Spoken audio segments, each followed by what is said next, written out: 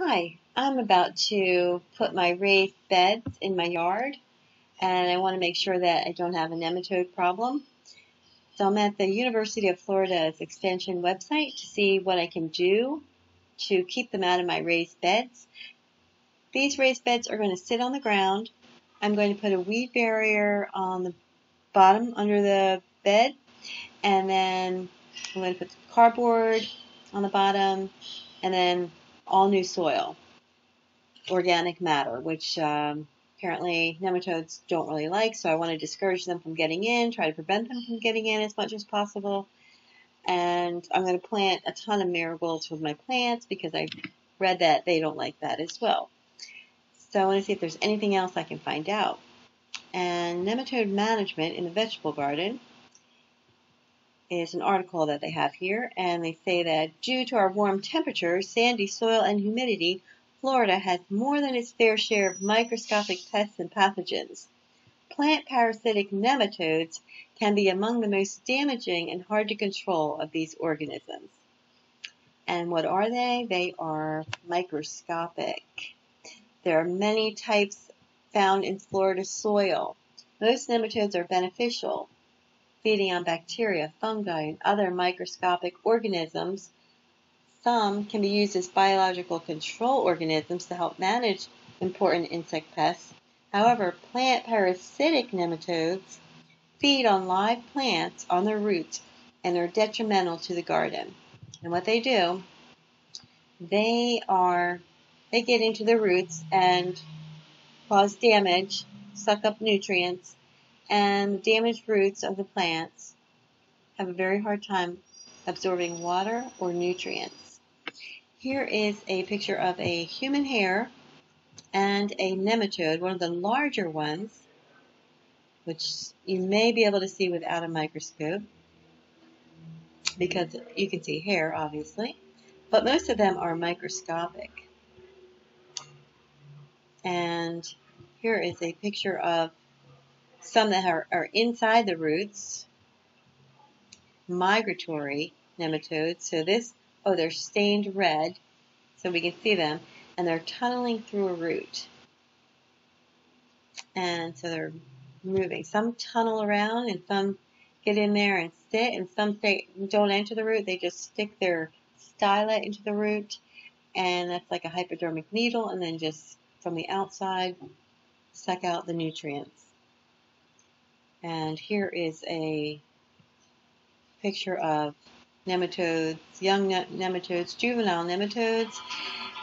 Then they're getting bigger and molting several times, and then an adult female with eggs, and then peeled back root so you could see the nematode there.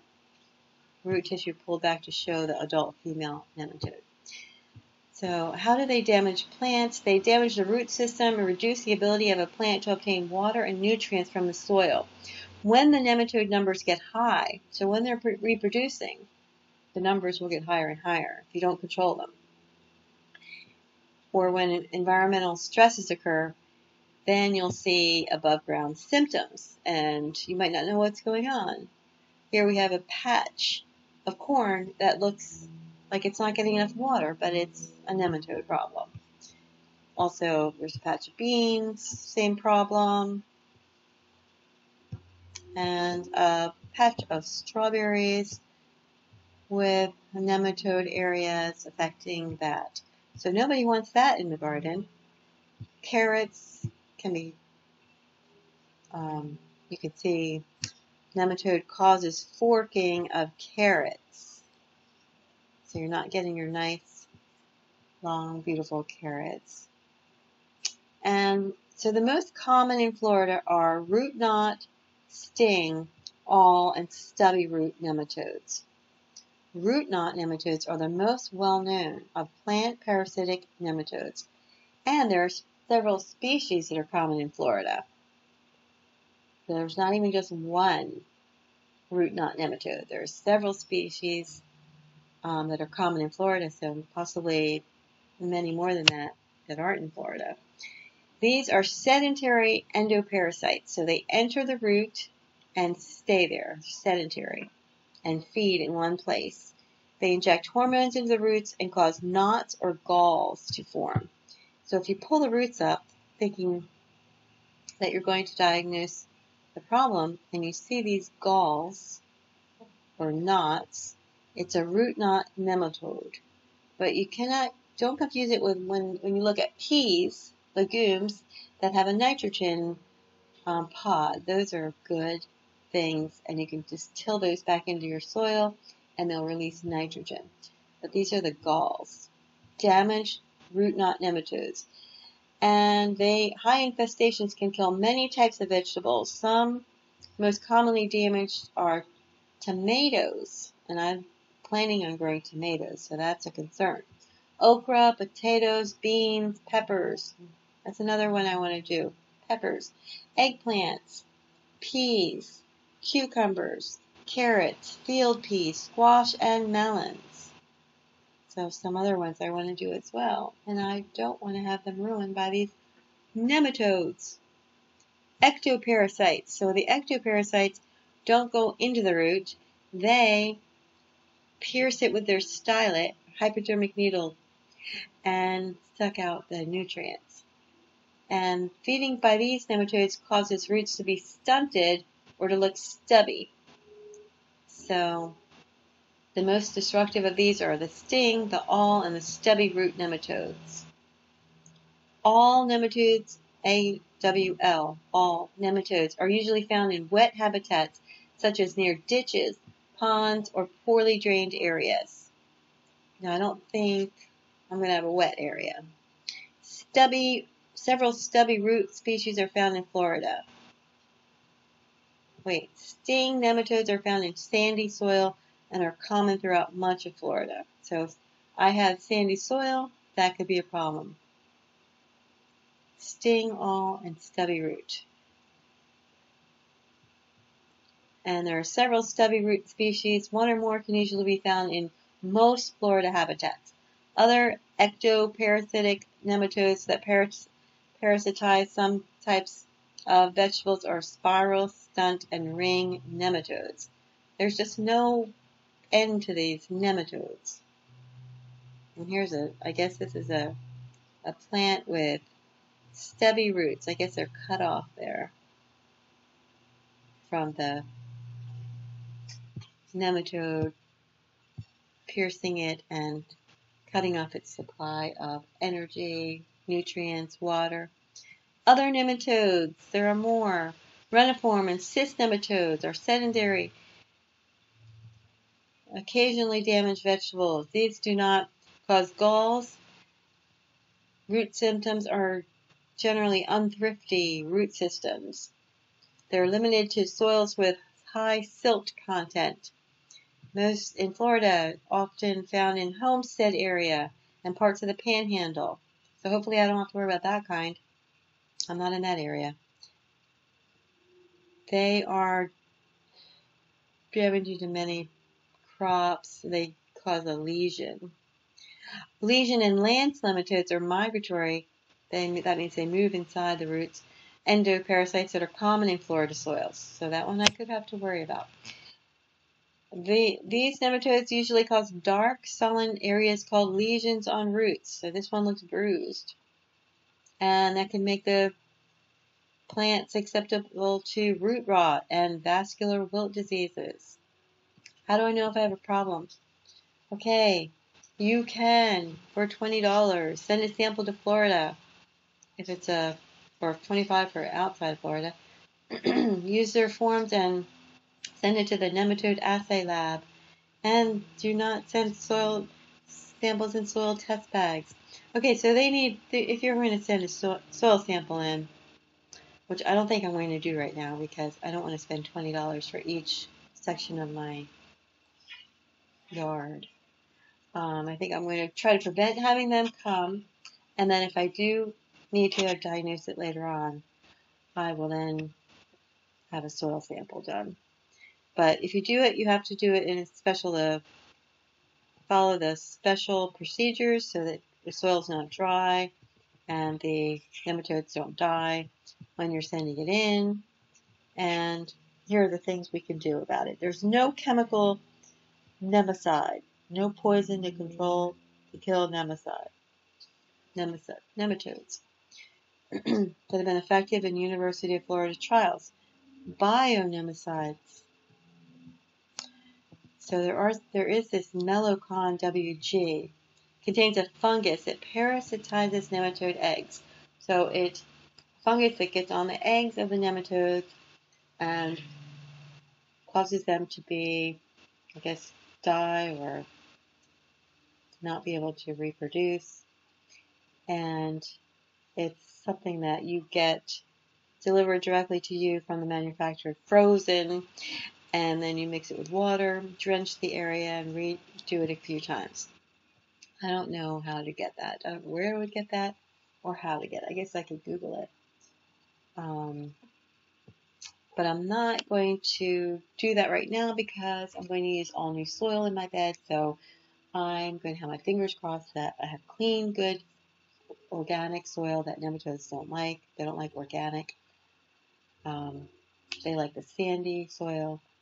So if I keep a barrier on the bottom with the weed barrier and a cardboard, hopefully they just don't come in, and then it will be an unwelcome environment with all the organic bioactivity going on in the bed.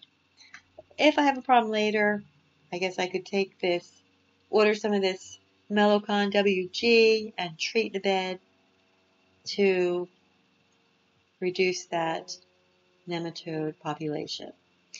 Resistance and tolerance. So you can get plants that are resistant or tolerant. And plants that a particular nematode cannot reproduce on are termed resistant. So it's resistant to nematodes. The nematode can eat it, I suppose, but they can't reproduce on it. And that means the population is not increasing. So if you can get that, plants that are resistant, that's going to help it. That's going to help if I can get resistant plants, that'll help keep my bed free of nematodes or not out of control with high populations of nematodes. And then the tolerant ones, they're tolerant. They are plants that can be reproduced on by the nematode but are not damaged are termed tolerant. So you could still get vegetables. But it says these plants can still be damaged by other species of root knot nematodes or other types of nematodes. Still, it's best to use these varieties when root knot is present. So there's a table listing some of the more popular vegetables grown in Florida and the nematodes that damage each one. If a nematode assay, so if you have a soil sample sent in and they say you have a certain type of nematode, it's possible to plant another crop that will not be damaged by that nematode. And some vegetable varieties are marked nematode resistant. That refers only to one or two species of root knot nematodes. These plants may still be damaged by other species of root knot nematodes or other types of nematodes. And then soil solarization basically uses heat from the sun to kill nematodes and other pests. I'm not going to do that because I'm going to have all new soil. But what they're basically doing is covering the soil with plastic, weighting it down by burying the ends. That's not really going to my page. There it is. Burying the ends of the plastic so it's sealing in the moist. You wet the soil first, moisten it, and dig it up and get all the roots out. So getting out the eggs. In the roots there can be nematodes, there could be eggs of nematodes. So you want to get them out. And then you want to moisten the soil, put the plastic over it, seal the plastic around by burying it under soil. Let it sit there during June, July, August, and kill everything in there. Once you take that off, you don't want to till the soil because you might dig up the nematodes that are deeper down. This is only going to kill the top layer. So maybe, what does it say, 6 to 8 inches deep. Do not mix or till the soil after solarization. And then once and you can only do this, only solarize planting beds that get full sun. It won't work in the shade. And then you want to use the soil right away after you finish doing it. You can plant a cover crop. That is a crop that is not harvested. It's planted in between harvestable crops. Okay, so here's an important point. Because most vegetables in Florida are grown in the spring or fall, cover crops are usually grown in the summer or winter. So you can grow a summer cover crop, and then till it into the soil, and then grow your fall vegetables. Then do another cover crop in the winter, and then till that into the soil, and then have a spring garden. You will be losing your summer gardening time and your winter gardening time, because I think there are some things you can plant during that time as well, but what can you do if you have problems? Cover crops may be used to decrease soil pests. Select one that's resistant to the kind of nematode that you are most concerned about. Because the nematode cannot reproduce well on this resistant cover crop, the numbers will decline over time. And then the damage from nematodes to the next crop, so when you put your vegetables in the next time, it'll be less severe due to the lower population densities.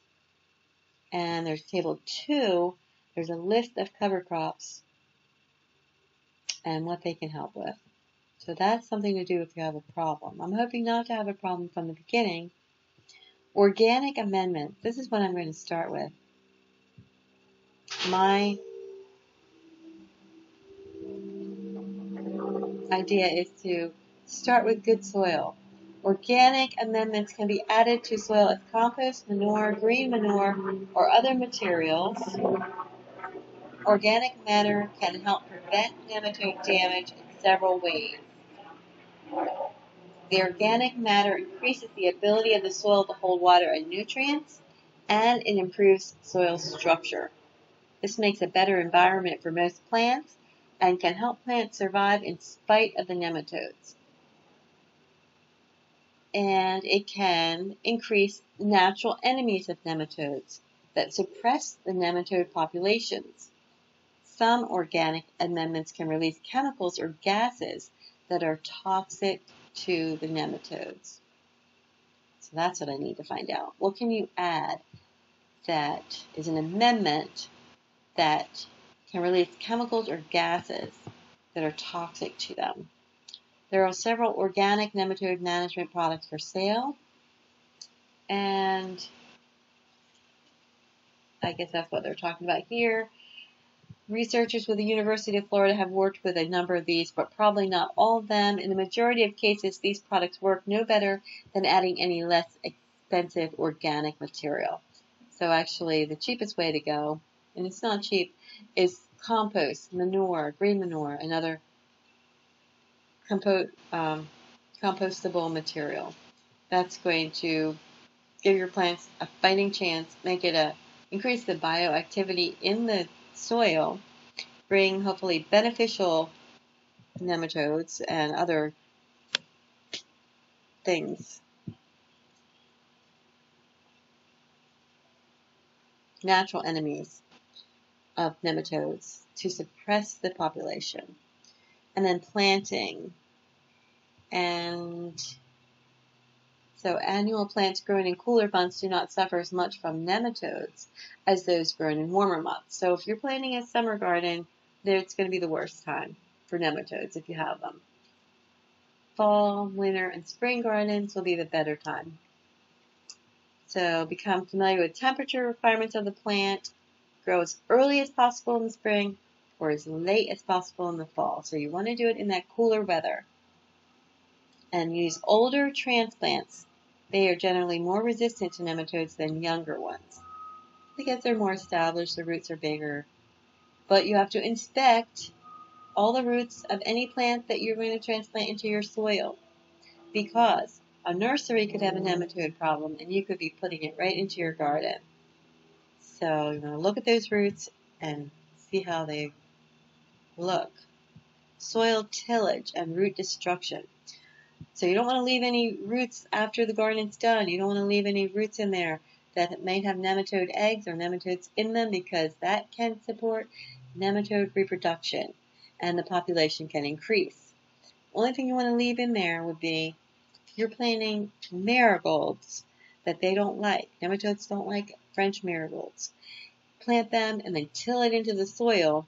That is going to be something that they're not going to want to eat, they're not going to be in, and it's going to be a deterrent for them to even get into that soil. So other than that, any crops that are harvested, pull up all the plants, get rid of them. Till the soil with a rototiller or a hoe, remove all the roots that might harbor nematodes. Exposure to sunlight and drying kills the nematodes, so working the soil several times can help reduce nematode populations. So you till it, wait a few days, till it some more, wait a few days or a week, whatever, till it some more, and that can help not only kill weeds, but also nematodes. And growing in containers is probably the best thing, off the ground. And of course, make sure that you inspect any transplanted plants. Check the roots. You don't want to introduce a problem. Use clean potting media, and don't mix it in any native soil. Don't use unclean garden tools that you use in another part of your yard, because you could be moving them right into your garden. Alright, and so now we have a whole table here of different types of nematodes. Plant-parasitic nematodes, not the good nematodes, and the plants that they affect. And cover crops that could be a control. And I'm interested right now in the French marigold, because it's good for root knot, poor for sting. Root knot is the most common, so I'm hoping that it'll work against that. And also, I've heard that marigolds are a good companion plant in general, keeping away all kinds of bugs.